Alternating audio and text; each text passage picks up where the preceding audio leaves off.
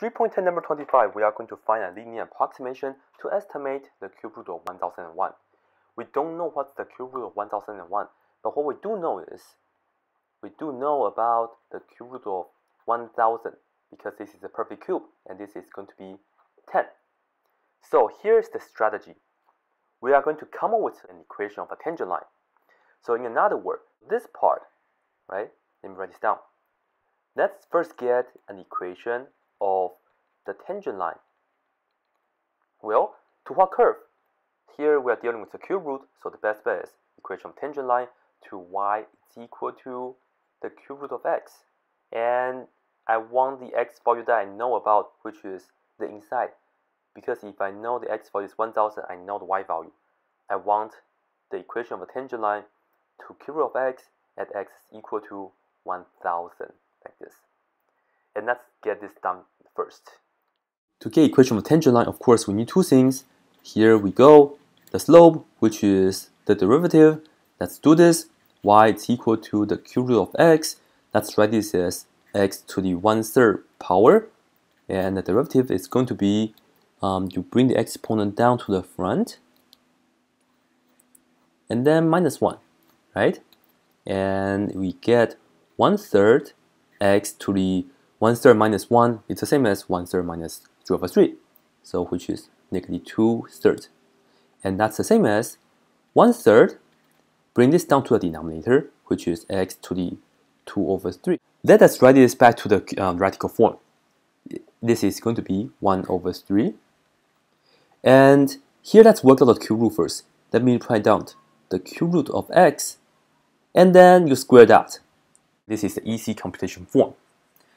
Keep in mind, the slope is always going to be a number, especially at the point. This is just a formula that will get you that slope number.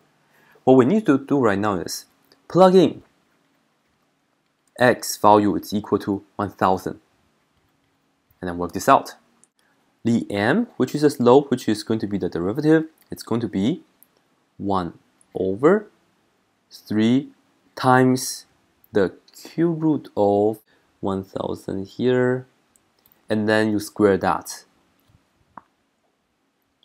And work this out, we get 1/3 is right here. And you do this inside out. The cube root of 1000 is 10. So you multiply by 10 squared. And 10 squared is 100. 1/3 times, well, the 100 on the bottom, it's 1/300. So the slope is going to be 1/300. And now, secondly, we need the point. The x value is 1000. The y value will be 10. Alright? So we know x is equal to 1000. And y is the cube root of 1000, which is 10. So the point is 1010. And here is going to be the x1 value, the y1 value that we are going to use for the point slope form. And now we can use the point slope form. Y minus y1 is equal to m times x minus x1.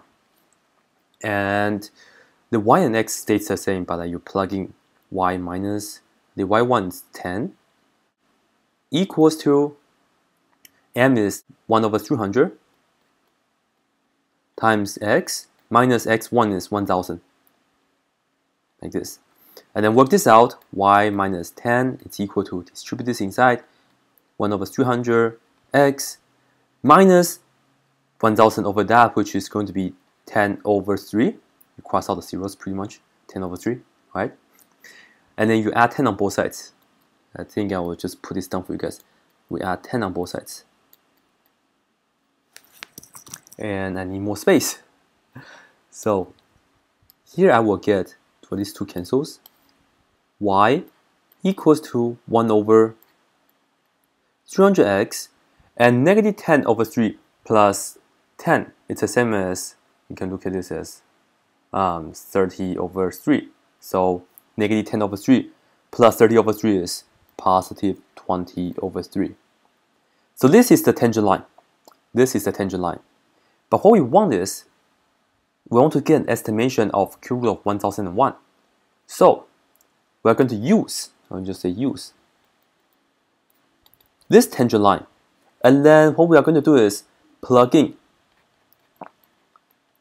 x is equal to 1001 into here and then do our regular computations. So we are going to end up with the cube root of 1001. It's going to be approximately 1 over 300 times 1001 for the x value plus 20 over 3. And you see the beauty right here. This is something that we can actually work out by hand. But of course, I know that you guys are not going to do that. You guys are just going to use the calculator. So just do that on the calculator, all right? And then you want to get decimal for this, and you are going to use a calculator to work this out. You are going to get about 10.0033 and a lot more 3's afterward. But like, this is a pretty good approximation by using the equation of the tangent line. And just for fun, to figure out what's the actual value that the calculator will give you, right? Cube root of 1001 on the calculator, okay? Not by this, but on the calculator, you get 10.0033322 and so on, right? But this way is like 333 all the way from it. 333. Anyways, haha, that's it.